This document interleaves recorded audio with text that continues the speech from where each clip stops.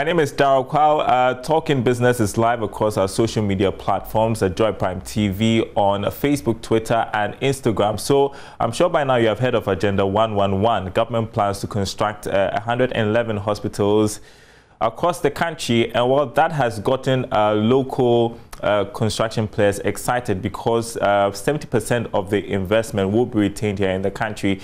We have been speaking with them in this report filed by my colleague Nanaya Ojima. The Agenda 111 initiative to boost the health sector is described as the biggest investment in the sector. President Akufo-Addo, at a ceremony to kickstart the projects at Trede in the Ashanti region, stated the government deliberately carved the initiative to inspire economic growth and provide jobs. Agenda 111 has been carefully thought through to inspire activity and growth in various sectors of the economy and also help bring jobs to the youth. 20 Ghanaian consulting firms made up of architects, civil, structural, electrical, and mechanical engineers, quantity surveyors, biomedical engineers, and other technical teams have designed these hospitals to reflect our unique domestic requirements, including impact of climate, socio-cultural conditions, and traditional practices. They will also supervise the construction of these hospitals. Already, 250 domestic contractors have been selected to construct 103 of the district hospitals to cost $16.8 million each.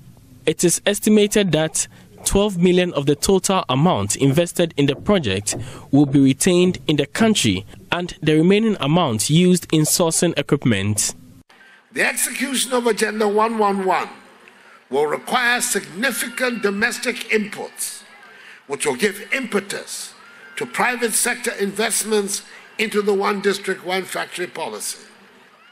I expect Ghanaian entrepreneurs to take advantage of the opportunities provided by the significant investment and produce quality building and construction materials required by the hospitals. Fourthly, we have incorporated into this agenda a strategy of direct and indirect job openings to stimulate the economies of the various communities in which the facilities are to be located. Meanwhile, the investment is expected to help boost local economy, with the construction industry being the major beneficiary.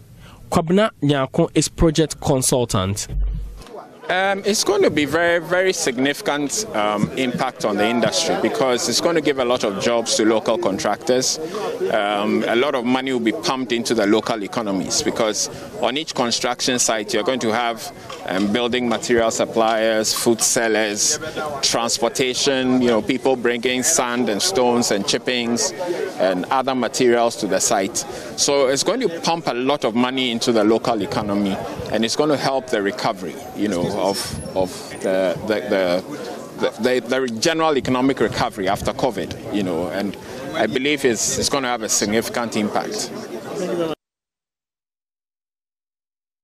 Well, our next story takes us to the oil and gas sector, where co-chair of the Ghana Extractive Industry Transparency Initiative, Dr. Steve Mantiao, has been defending the GNPC's move to acquire some more oil blocks. Now, according to him, it is important for technical transfer, and building the capacities here in Ghana. But he is asking for further assessment to be made before we acquire those blocks. Here is him speaking to Joy Business. We are an emerging oil producing country. These international oil companies have been able to maximize their benefits. They made a lot of profit from extracting hydrocarbons, and now they are investing these profits in renewables. If we were to abandon our fossil fuel in the ground, the only option we have as a country is to go and borrow to invest in renewables.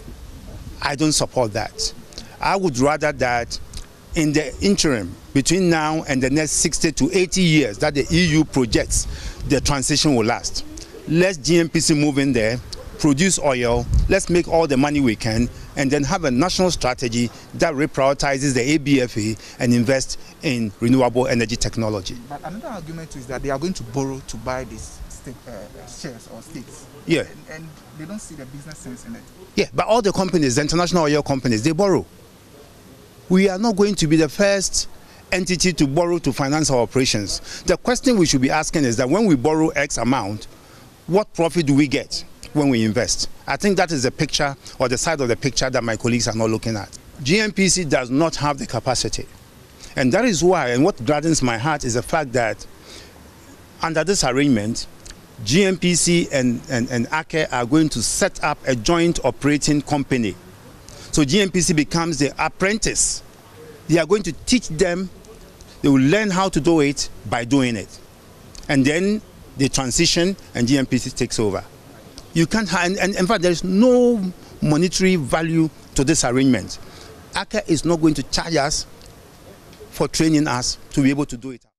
The thoughts of Dr. Steve Mantial there. Finally, the Bank of Ghana is taking several steps to ensure that we go fully cash light, and so it has begun engaging fintechs on how small businesses can be assisted in the digitalization drive. Here's our report from that engagement.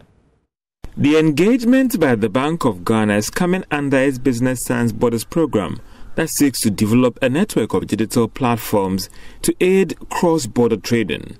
The program brought together some bank managing directors at the Bank of Ghana, fintech operators, and business leaders in the country.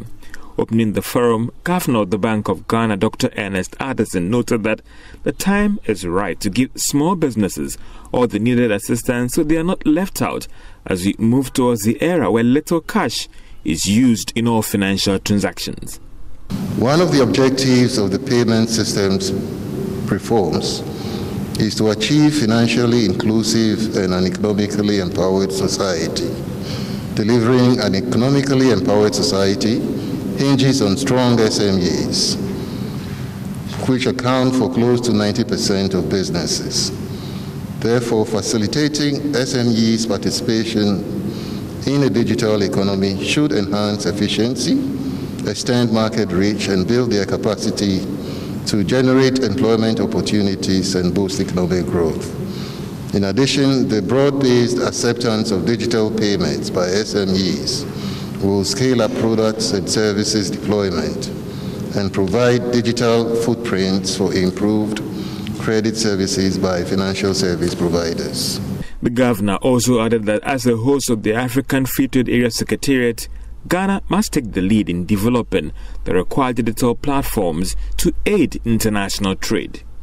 With massive investment in the financial sector infrastructure, a reliable and widespread telecommunications infrastructure, a biometric national ID of high coverage, a robust and resilient banking sector, and a vibrant fintech ecosystem, the stage is set to facilitate Ghanaian SMEs' effective participation in the global economy via these initiatives.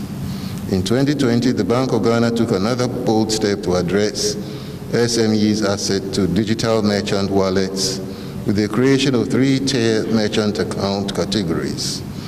This enabling piece of policy has flexible and proportionate onboarding requirements that recognize the peculiarities of businesses within the SME category. Dr. Ernest Addison argued that as a regulator, together with government, they have provided the required supportive environment when it comes to policy regime for banks, special deposit institutions, fintechs and SMEs to fully take off when it comes to us moving towards a cashless economy. Great stuff, and that's Talking Business this morning. Remember, there's always some more news on our website, myjoyonline.com/business. My name is Daryl Kwawu. Thanks for watching.